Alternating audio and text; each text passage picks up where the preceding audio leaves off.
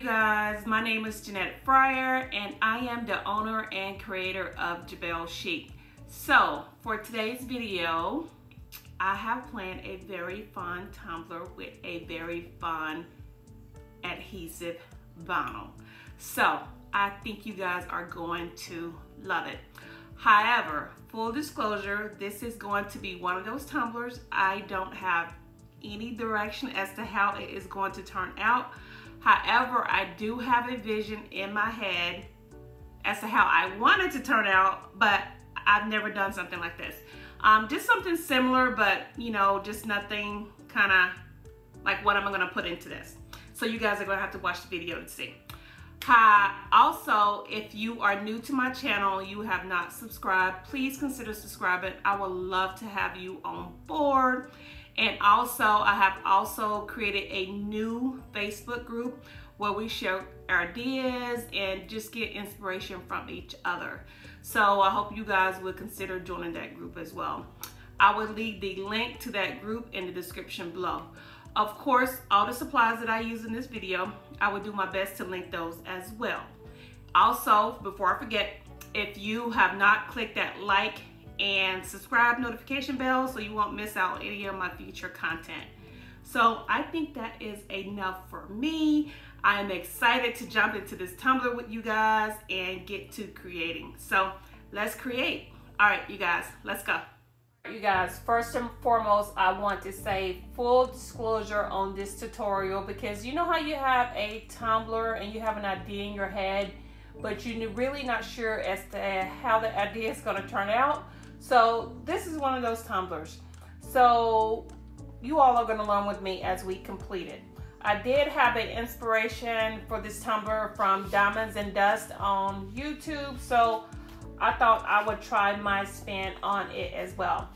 So we are starting with a fully prepped and sanded tumbler. It is a 20-ounce Skinny by Dope and Crafty, and I have fully sanded it and painted it a matte flat white by Rustoleum. So the glitters that we're going to be using for this tumbler is, and I am one of those tumbler makers that I just don't stick to one type of glitter. I believe in sharing the wealth, and everyone should have, you know, a variety of glitters from a variety of vendors. So I try and order, you know, different vendors as, you know, just whatever type of glitters that I like. So we're going to be using Satin Sheets by Blend Bling, Sugar Cane by Mr. Nola's Glitter, and Color Chromium is kind of like a chunky silver mix by Glitter and Blanks. And the vinyl that we're going to be using, I think I got this from an Etsy vendor. I will try to link the name of that vendor below in the description box, but it is a pretty matte zebra print vinyl. For our glitter, to apply our glitter, we're going to be using glitter glue by Rustoleum, and to apply that, just a regular makeup brush, which seems to give the best coverage in order to get those smooth lines. So since I want my vinyl to end up here, the length from when I take my tumbler off is about 2.5 in. And since I want my vinyl to end up in the middle, I have went ahead and pre-measured those marks. So I think it is about, let me see, 2.5 inches in from top to bottom. Okay, so that is where I'm going to put my tape lines to tape off my tumbler. So I'm just going to be using my little tumbler buddy.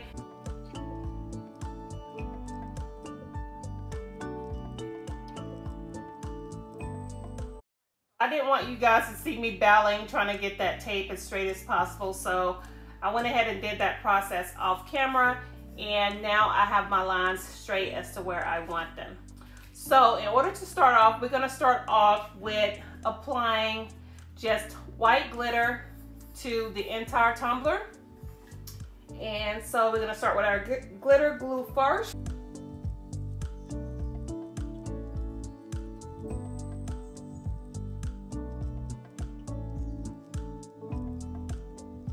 We're going to start with Sugar Cane by Mr. Nola's Glitter, and we're just going to coat all 3 sections.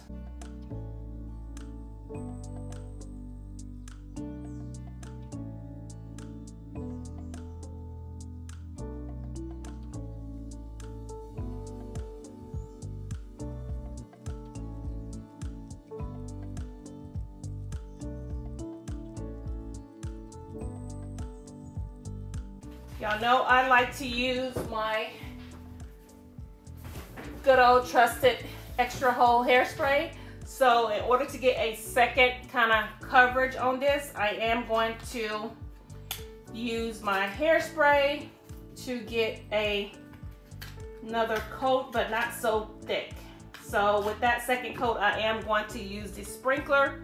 So because I don't want it as thick, if you get what I'm saying. So my trash can is to the right of me. I'm just gonna go over here. Well, I am going to move it to the left of me. So I am just going to spray it. Just slightly, not a lot. So I can get a kind of second coat with the glitter.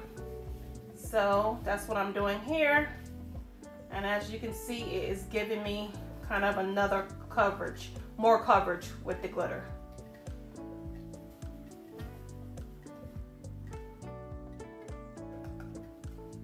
I gave out right there.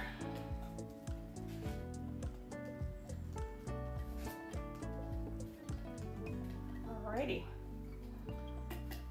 And I am just taking the tumbler and just tapping it, just to make sure I get that excess glitter off. Next, we're gonna go in with color Chromium. I cannot pronounce that. By Glitter and Blanks, and we're gonna add our little glitter burst of glitter in the top and the bottom sections. In order to get that coverage, of course, I am going to use my hairspray again. So I'm just gonna spray right here at the bottom and at the top as well. All right, so I am not putting any of this in the middle section. So I'm just targeting all of this color right up against the top sections. Top section for now, and then the bottom section as well.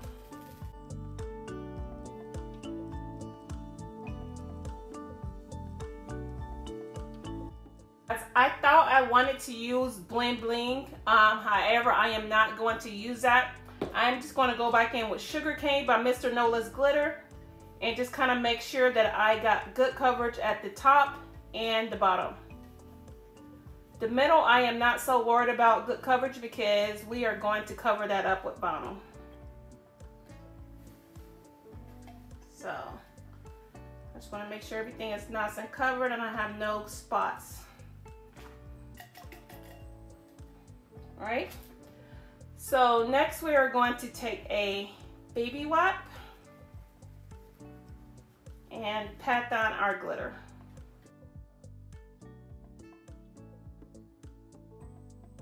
Oh, in order to see my lines, I actually did just folded the tape into each other so that I can see the line when I remove the tape.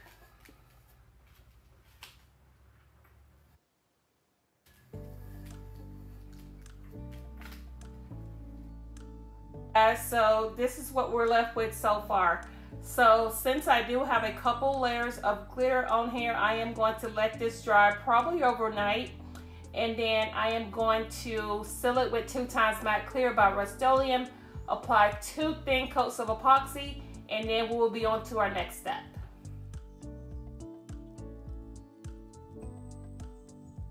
So here we go.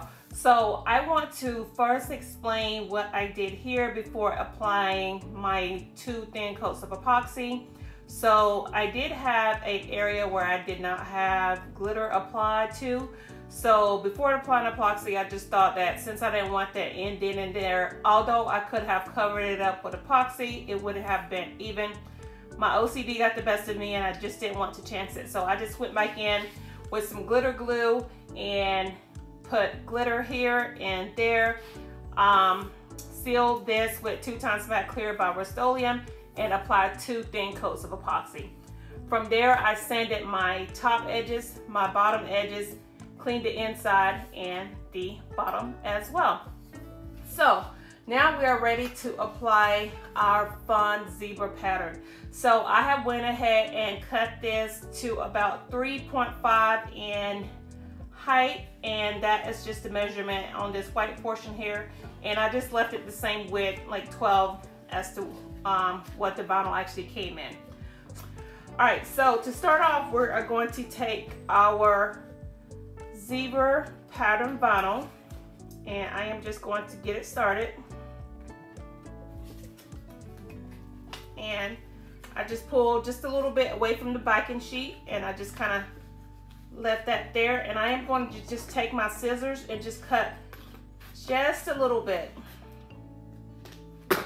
away from it. Okay, so now I am going to line this up. If I can, I got a little bit folded over. All right, so now I'm just going to line this up along my white portion here, and just trying to make sure I get it kind of straight, well, as straight as I can get it.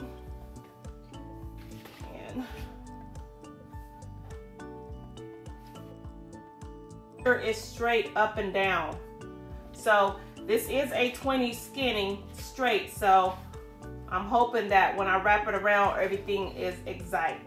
So since I have that started there, I am going to carefully start peeling away the biker.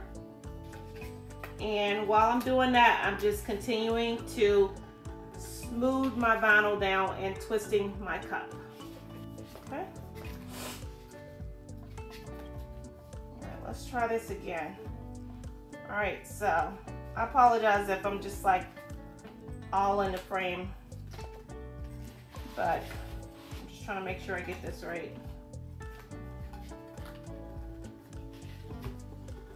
So I'm just using my fingers and just carefully pushing the backing away while I'm applying the vinyl. All right, it seems to be doing what it's supposed to be doing, so let's just pray it continues that way. So just don't rush this process. Just try to take your time.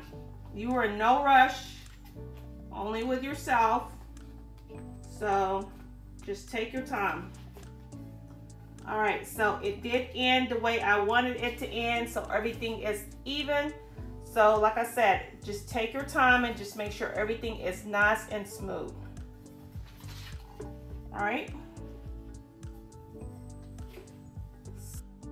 I am going to, where this vinyl right here overlaps, I am just going to take some, I don't know, I just take a piece of washi tape. It's the closest thing I had to me. I'm just going to take a piece of washi tape, and like I said, I don't want to risk it not being, you know, ending where it's supposed to end. So where that ended is, I just place it just like a hairline above it.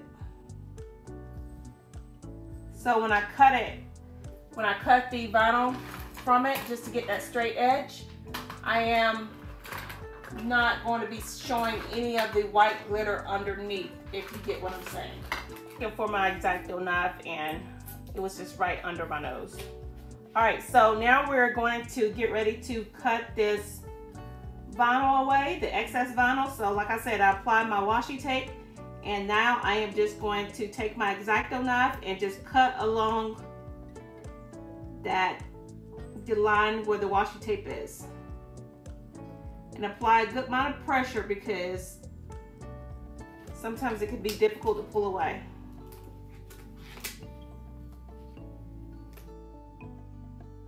Now I have my line cut.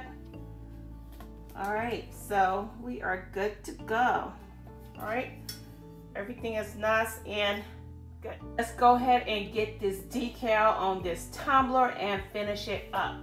So the decal that I have chosen is wild and free, and I thought this was very cute for this particular tumbler because of the zebra stripes, and hey, we just want to be wild and free, so this is the look I'm going for. So the decal I did get from Etsy, and I sized it about 4 by 3 by 6.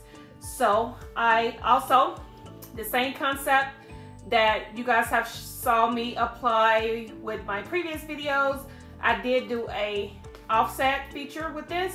So I chose black for the background and then a metallic pink I will post a link as to where I got this metallic pink from, but I thought this pink would make the tumbler really pop. So I also wanted to add some lines around this zebra print as well, just to try to make, you know, close it up and just try to make it, you know, pretty. We're gonna make our tumblers pretty. All right, so same thing, I did an offset kind of thing. I printed out the black line about 11 by 0.139, and the little inset pink line, I printed out at 11 by 0.056. All right, so same thing, I just had the black laying down, and I took the pink and I just hand placed it in the middle, if you can see that. So I just placed it by hand and just placed it in the middle of that black line, and it just created a little offset kind of line feature. So we're gonna place our black and pink lines first, and in order to do that, I'm just gonna cut off the excess of the pink, and I am going to start at the seam in the back. Y'all have to excuse my accent. I am straight from Georgia, so straight Georgia girl. All right, so I'm just gonna place it there. I'm gonna butt it up against the zebra print pattern and just follow that around. So I think that would give me a kind of the straightest edge. Really nicely. Gonna take my scissors and just cut off that excess. We're gonna do the same thing for the other line. I'm gonna start here at the seam.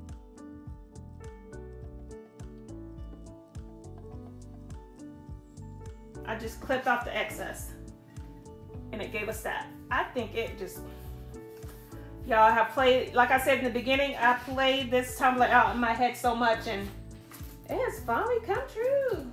All right, so now I'm gonna apply our decal, and I think it's good to go ahead and apply it. If I felt that there was gonna be some overlap, or I'm gonna have a little overlap down here, but I don't think it'll really matter once I get the epoxy on it. But if I was doing a larger decal, it probably would matter because I would have overlapping everywhere. So I want it to end in the, I want it to be center. So I am not gonna put it where the seam is in the back because, I don't know, I just don't wanna put it there. So I'm just gonna put it in the middle.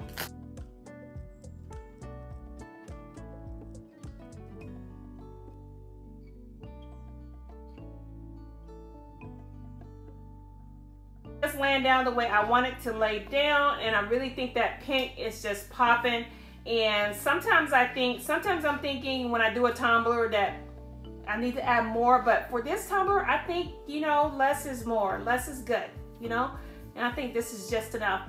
So since I have all these little pieces that I need to lay down and get straight, I am going to seal this with Quick Coat by CCDIY because I want to ensure everything is nice and flat. I'm going to let that dry for about 30 minutes because you don't want to apply it to epoxy if it's not completely dry. And then I'm going to apply 2 thin coats of epoxy. And of course, I'm going to apply my bright to my epoxy as well because I love that shine to the top coat. And then we will be on to finishing this tumbler.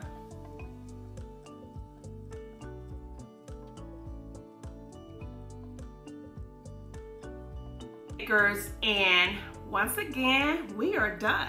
I don't know, I just love saying that. But you guys, let me get back to the tumbler. So of course in the video you saw that we did start off a little shaky, but that is okay. We regrouped, we pulled it together, and we made it happen. So of course after we applied our decals, I did apply 2 thin coats of epoxy just to give it that smooth glass finish that I love. And y'all, look at that decal. I am feeling so wild and free right now. So I am very pleased with this tumbler. It turned out amazing. And like I said, I did apply Quick Coat by CCDIY to the decals before I applied the epoxy, just to make sure I did not have any lifting. And it turned out beautiful, y'all. It's just like, I don't know, this has got to be one of my favorite tumblers, you know, with the burst of the silver coming through with the white, and then of course the zebra print in the middle. Like I said, sometimes simple is just enough, and I think this tumbler was just very simple, very easy to make, and I am very proud of it. So once again, if you guys have questions as to how I created this tumbler, please reach out to me in the comment section and I will get back to you as soon as possible. So once again, with all my videos, I am excited today for this quote. The quote for today's video: it is a slow process, but quitting won't speed it up. So that's with all things in life. You know, you may start off a little rocky, you may start off a little slow, but please don't quit. Just keep going, just keep driving, and just keep pushing yourself to motivate yourself and just inspire your own self, because, you know, we are our biggest motivators. So I urge you all, you know, just pertaining to tumbler making and things like that, just don't quit. Just keep going, because you never know your full potential unless you try. All right, so once again, makers, if you have not subscribed to my channel, please consider subscribing to my channel, and please don't forget to click that notification bell so you won't miss out on any of my future content. So until the next video, you guys stay blessed, and I will see you all soon.